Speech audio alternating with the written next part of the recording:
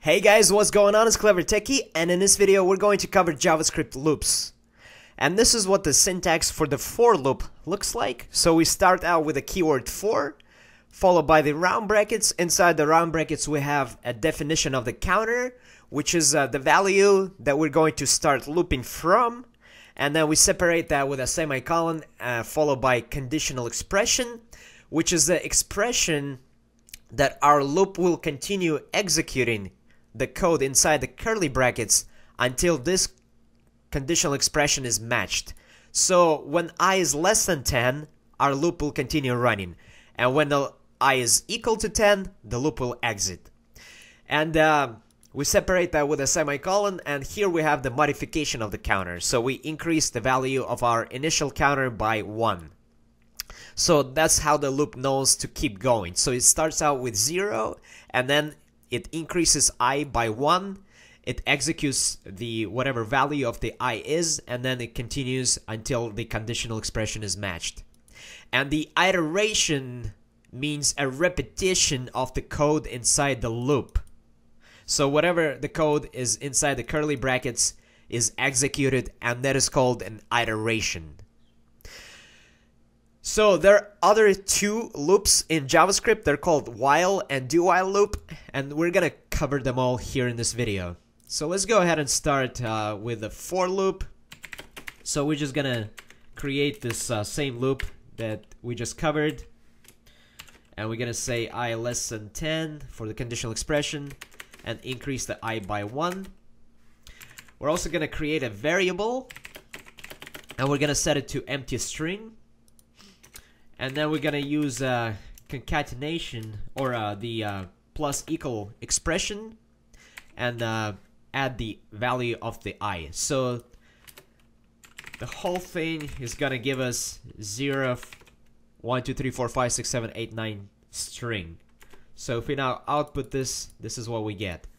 And it's important to set the initial value of the text to an empty string if we're gonna be printing out the values like this. So if we set the text to 0, then the text is going to be treated as an integer. And so instead of adding text values to the variable text, JavaScript is actually going to add the numbers 0, 1, 2, 3, 4, 5, 6, 7, 8, 9 together, and the result will be different. So the sum of all those numbers will be 45, and that's what we're gonna be getting. So it's important to remember to set the initial value of the data type of our variable to the data type that we actually want inside of our loop to get the kind of result that we want. Alright, so loops are very useful for looping through arrays in JavaScript. And so let's go ahead and create an array, and then we're gonna loop through it using for, while, and DoWhile loops. So we're gonna create a new array, name it animals, and it's just going to be an array that stores some animal names.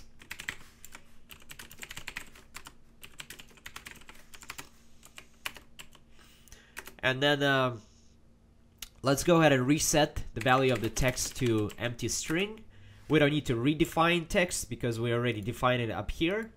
In fact, if we redefine it, JavaScript is gonna give us an error, so make sure not to redefine your variables. We're just gonna reset it to an empty string, and then we're gonna set our initial counter to 0, because we're gonna be starting our count from 0, which is gonna be this value here.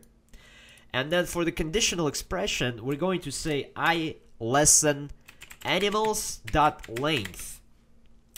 So animals.length, .length is a method that we can use on the array animals to get the length of our array. And that's exactly what we want. We want to continue looping until we reach the end of the array. So our loop is gonna keep going until it reaches the length of the array. And then we can just say text plus equals animals I. And let's use the concatenation with an empty space to separate our values. So animals, and then we use the square brackets and access the I, which is going to be 0, 1, 2, 3, 4, 0, 1, 2, 3, 4, 5. So it's going to be those values, and that's how we're going to be accessing individual values of the array. So if we now print out text, let's go ahead and comment out this part here. So we get wolf, cat, cow, eagle, condor, snake separated by a space, which is exactly what we wanted. And also, if we print out animals.length, just to see what's going on, we got 6. So that means the value of the array is 6. 0, 1, 2, 3, 4, 5. And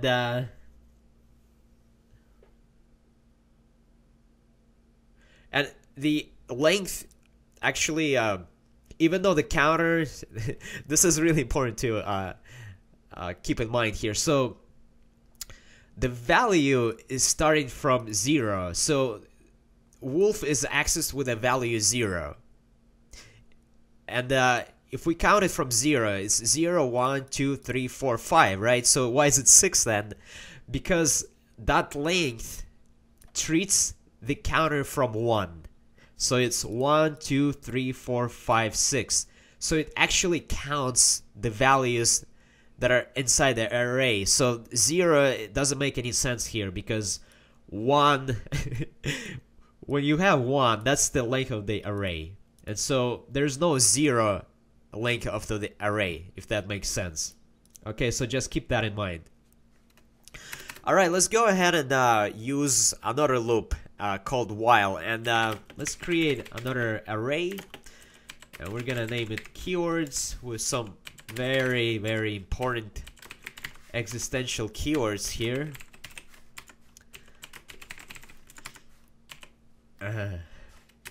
And we're gonna go ahead and set the value of I to 0 outside the loop, because that's how it works when creating while loop. And we're gonna reset our text back to empty string, and we're gonna say while.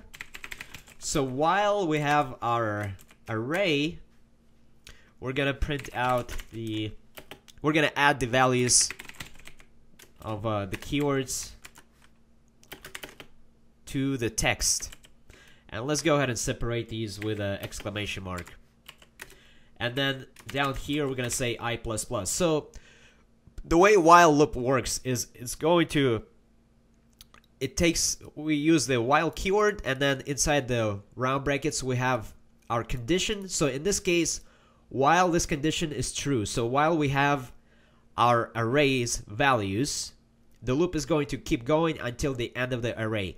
And when it reaches the end of the array, this condition is going to evaluate to false, and our loop is going to end.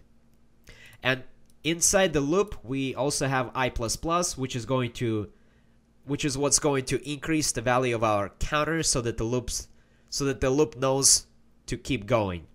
So if we now view this in a browser, we get the initial. Oh, okay. So let me just comment out these alerts here, and then I'm gonna say alert text to print out our keywords, and those are our keywords here. All right. So and the last loop is do while. So let's go ahead and create another array. And this one is gonna have some very important books. Actually, it's the humming effect that I've been reading recently.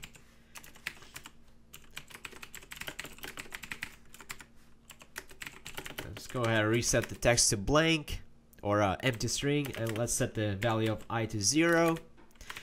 And so the syntax of the do while loop is do, and then while after the curly brackets, and inside of the while we have the condition. So here we're gonna say books I for our condition, and the statements are executed inside the curly brackets, just like in the other loops. So text plus equals books, and I'm gonna tell you guys the difference between while and do while in just a second. So let's separate that with a pipe. And then we also have I++, and we can Let's go ahead and print out the text over here. And let's comment out this part. View this. So we got our book names separated by pipes. And so the difference between while and do while is that inside the while loop, the condition is tested first, and then the statements are executed. And in this do while loop, the statements are executed first, and then the condition is evaluated. So whatever statements we have first are going to be executed for sure. Inside the while loop, if the condition is not met, then the statements are not going to be executed. So the only difference between the two is that inside the do while loop, the first statement will be executed for sure, while inside the while loop, it's not guaranteed. And those are JavaScript loops. And I hope you guys liked this video.